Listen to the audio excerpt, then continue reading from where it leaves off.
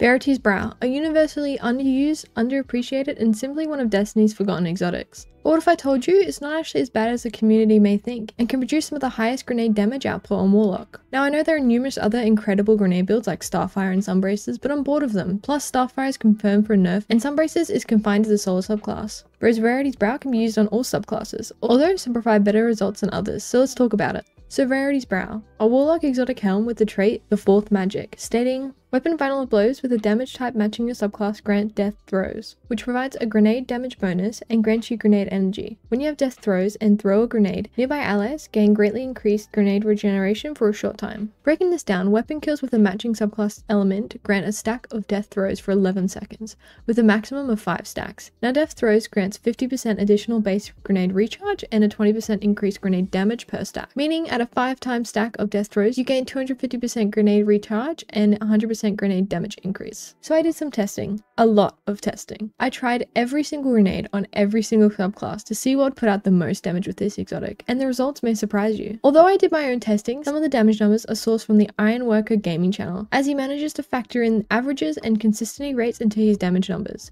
which is essential for some of the more challenging grenades to quantify. I'm going to skip over Stasis and Strand because although it does affect them, it's honestly not even worth it. For Voidwalkers, I found that magnetic grenades paired with the Fragment Echo of Undermining for the weakening effect managed to put out the most consistently high damage. Although Spike and Voidwall grenades do put out more damage, the numbers are based on the best case scenario, meaning whatever you're damaging cannot move or be stun locked out of the damage field, which I'm sure you know is incredibly hard to do. So for consistency's sake, without passing up too much damage, I personally wouldn't use any other grenade on Void at least. Because either others just don't put out enough damage to make it useful, or they're just too hard to set up, and yes, I'm looking at you. On Solar, I would use Fusion Nades, paired with some Scorch enhancing fragments. Similar to Void, there are grenades that do put out more damage, but once again, the consistency of Fusion Nades is unmatched. Whereas Thermites and Solar Grenades stun lock the boss out of its damage range, although if you're using this build on an immobile boss, I would definitely recommend swapping them around. There is no doubt that the margin of damage is very noticeable in this subclass, with Thermite and Solar Grenades putting out surprising damage. But that's a battle you're going to have to fight, consistency over damage.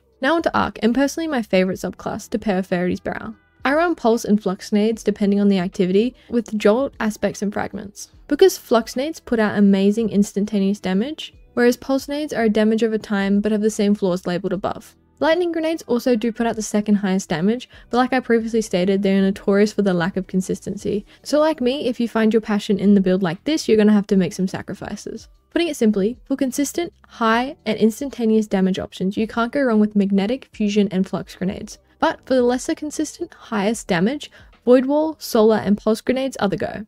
I personally run Arc for my build. For me, it's easy to proc with some amazing anklet options, plus I get to zoom around. But keep in mind that if you have some amazing Solar or Void weapons you'd like to use, by all means. This build provides so much room for experimentation, allowing you to put your own twist on it. Stat-wise, obviously this is a grenade heavy build, so discipline is a must. Anywhere between 70 and 100 is perfect, and if you can't hit that 100 mark, simply just slot a Font of Focus and Harmonic Siphon, allowing you to have nearly infinite proc on the plus 30 discipline. Other than that, you're free to spec your stats however you want. For mods, I use the same set regardless of class, with 3 Harmonic Siphons on the helm to create heaps of orbs, a fastball, grenade kickstart, and a Font of Focus on the gauntlets to increase my grenade regen even more, whatever damage resist applies to the activity I'm in on the chest, a Better Ready and 2 innovations on the boots to once again increase my grenade regen, and a Bomber and Reaper on the class item. Now there is room for change on these mods depending on your playstyle, as on the helmet you can swap out a siphon for an ammo finder, and on the gauntlets you can change the Font of Focus to another kickstart if you hit that 100 discipline. So I'd highly recommend if you do give this build a try, don't be scared to change some things up, and who knows, maybe you'll even make a better build than what I have here. So where would this build really shine? Personally, I would say in mid to playlist level content, because although I was running through Legend Lost sectors, I can't see it being that usable in endgame high level content such as GMs or Master Dungeons. As to even proc its benefits, you need to get kills, and to maintain or increase that benefit, you need to get another kill within 11 seconds. I know it doesn't seem that bad, but in that content, you're not really going to be fragging out. They're very team-orientated activities, usually consisting of chipping away at enemies, not outright one-shotting them, although maybe in the future this could get a buff or rework and things could change. Anyway, that's all from me. If you could approve my build in any way, please feel free to let me know. Have a lovely day. Peace!